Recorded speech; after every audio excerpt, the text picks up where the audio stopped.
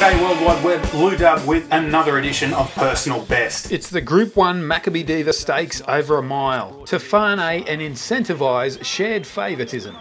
50 Stars goes in, set to run. The Makybe Diva.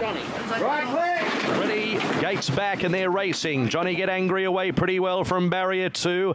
Aegon blasts out with also Incentivise from barrier number 3. And the favourite's going to lead them to Tofane deeper, followed by Mount Popper. A length and a half explosive Jack. Mo'unga's nice and close today, about 3 lengths off the lead. Followed by Johnny Get Angry, Sir Dragonet, 50 Stars, Imaging, Colette.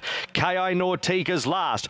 1200 to go. Incentivise settles the speed, 3/4 of a length to Tofane. A length and a half Mount Popper third from Aegon. 2.5 Mo'unga would spot the lead, about 6 at this stage. Then Johnny Get Angry, 50 Stars deeper from Sir Dragonet. A length Colette, explosive Jack, and then came Imaging. Keiai Nautique is last. Incentivise, 800 metres to go, stopping and starting them by a length and a quarter. Second is Tofane, 2 lengths Mount Popper, Aegon. Then came Mo'unga, who's 5th out 3 wide now from 50 Stars deeper. Next, Johnny Get Angry, Sir Dragonet, Colette, well back explosive Jack, Imaging, and Keiai Nautique. Up around the turn, it's had a pretty good run. Incentivise at the 500 metres, led by a length to Tofane, inching closer. Then Mount Popper, Aegon now travels up 3 wide from Mo'unga, and back behind them explosive Jack, Sir Dragonet, and 50 Stars. Incentivise, 300 metres to go. Tofane moves up on the outside, they lock horns. Then Aegon, Mount Popper, and down the outside Sir Dragonet. Incentivise kicks at the 150 from Tofane,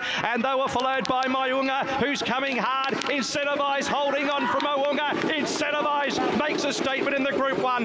Beat Mo'unga, Sir Dragonet, Tofane. They were followed by Colette and Keiai Nautique. Further back, Imaging, Mount Popper. Well back, explosive Jack, Johnny Get Angry, Aegon, and 50 Stars.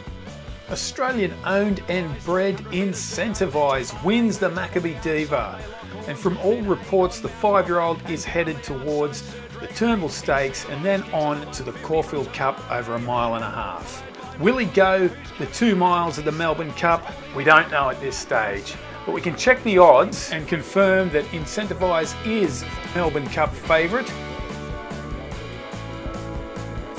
Well, what a story it is for Incentivise. 9 starts, 6 wins. He's now $8 for the 2021 Melbourne Cup. He's favourite ahead of Spanish Mission, who was neck and neck with Stradivarius in the Lonsdale Cup recently. Realm of Flowers wasn't so impressive in her return to racing. We look further down the list. Sir Dragonet, 26. She's Ideal, also 26. Very Elegant on the same line at 26. This is, of course, with the player. Cormorant, his first run in Australia wasn't too impressive. That was just about a week ago. $51. Dashing Willoughby, 51 as well.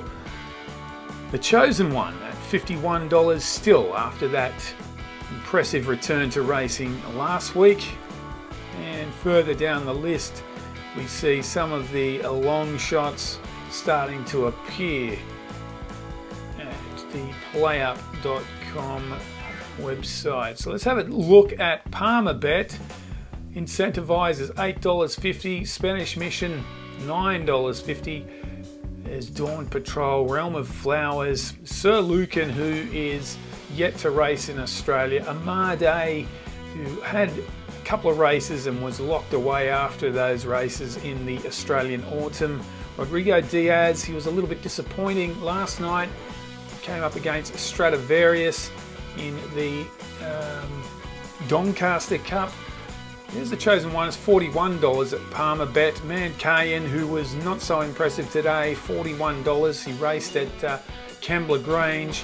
There's Knight's Order, $61. He's yet to race in the springtime. Further down the list, Ladon de V, $67. Cucaracha, $81. Montefilia, $81. She wasn't too bad in her return to racing last week. Further down the list, we get to one of my favourites, Ocean Billy, who's still $100. He's now gone into, he will be under the tutelage of Chris Waller once he gets to Australia. Ocean Billy, the winner of the Auckland Cup. Check the odds, pick a winner.